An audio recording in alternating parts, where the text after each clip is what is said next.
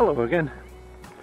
On the last video I have to admit that I was so cold that I underestimated the English weather, and that's one lesson we should never forget, how easy it is to be caught out, and hypothermia can come just like that.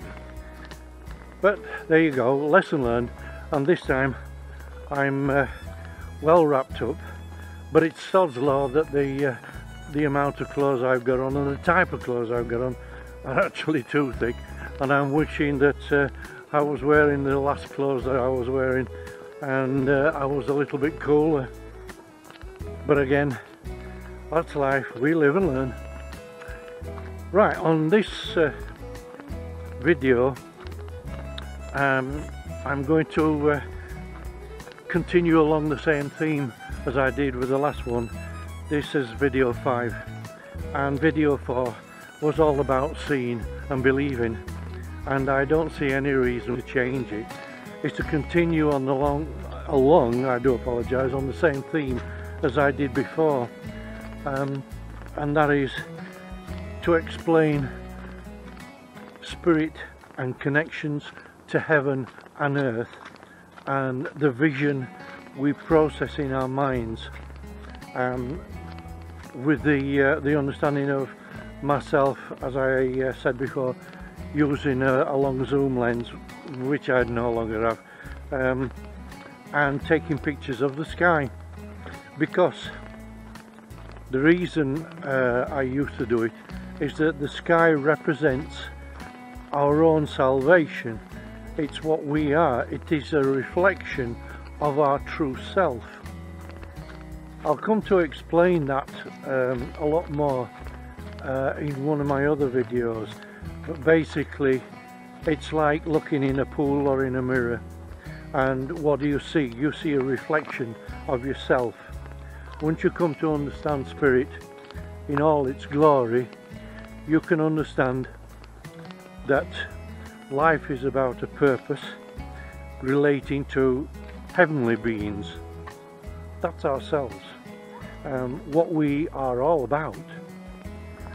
As I was saying, this particular video number 5, is all about the reasons why we're here on earth, being able to be more spiritual and being able to connect to spirit, our source upstairs, where we came from. To those who don't believe in that kind of thing, it's your loss, your understanding, I accept that.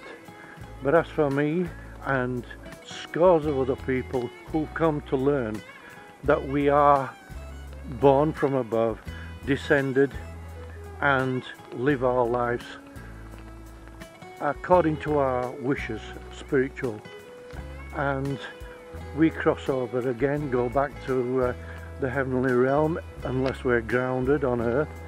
That'll be another video.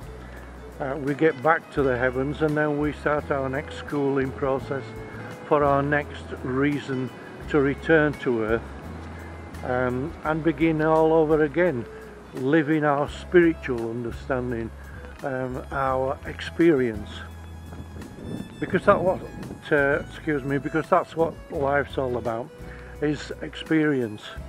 We're given the understanding that we can live our life according to our wishes, and God doesn't intervene. It's mankind's choice to do as we will. Free will, they call it. And we just continue to live and learn, make our mistakes, and then we go back to the heavenly realm once we've passed away. But the reason for this video is to get you to understand that you simply have to keep thinking upwards. Everybody says within their life,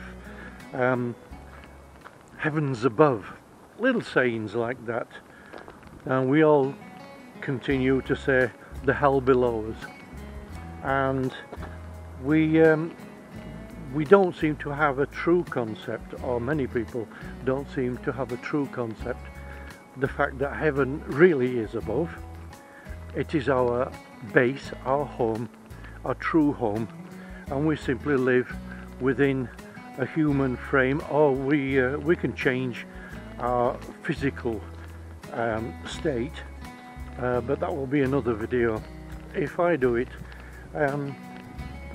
We simply live within this physical body, and we are guided and surrounded by other spiritual individuals who've been processed to help us along our path. We should know that. We at times can understand that other people have said it on TV and in the media, that we go through our lives and we find that we have lost our way, and we continue to try to get back on the path. Have you ever wondered why people actually say that? What is their true meaning?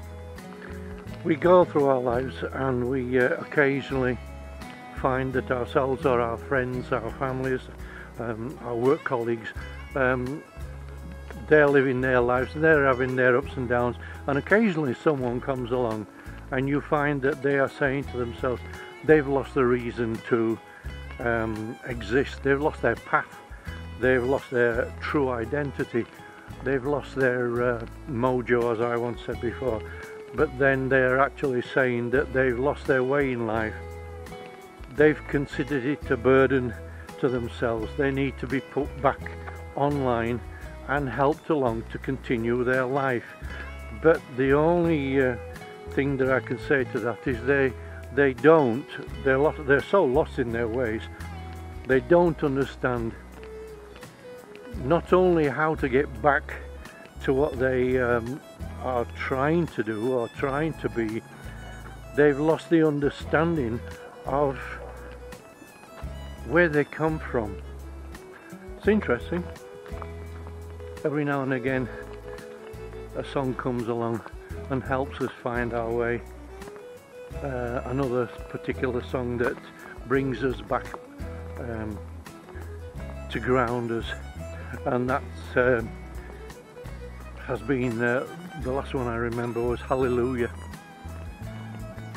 It suddenly finds that spark within ourselves, and if you understand that every now and again life goes on and suddenly along comes another song that hits the note, hits our heartstrings, and brings us back down to earth. It helps us spiritually. Okay, back in the room again. I was a bit distracted by a considerable amount of mad mountain bikers back there, the youth of today. Once upon a time I was the same, but as you get older, it's not easy to contend with things of modernisation, faster cars, and rules and regulations just go out the window, where in my time you were stricter with what you did, your behaviour. But these days it's as if anybody cares. As I was saying, there are individuals who lose their way in life, and they're so lost in their ways they forget their true roots, and they forget to look beyond the physical and start going back into the spiritual. And what I'm saying is that a lot of people will find that they can gain solace by simply going into a church. It isn't anything to do with religion. It's simply to find a spiritual understanding, find a higher source, a godly service, in order to help them get back on their true path. I've seen this a few times, where people simply go into a church or some special place, and out all the emotions come. What they're doing is they're making a link back to the source, to the light, to the heavenly realm, and they just ask the help of God. or they can ask the help of whatever understandings they believe in. But in the years that I've been around on this earth, I've witnessed that all the people I see who are really troubled, they can go and tap into this higher source I was talking about.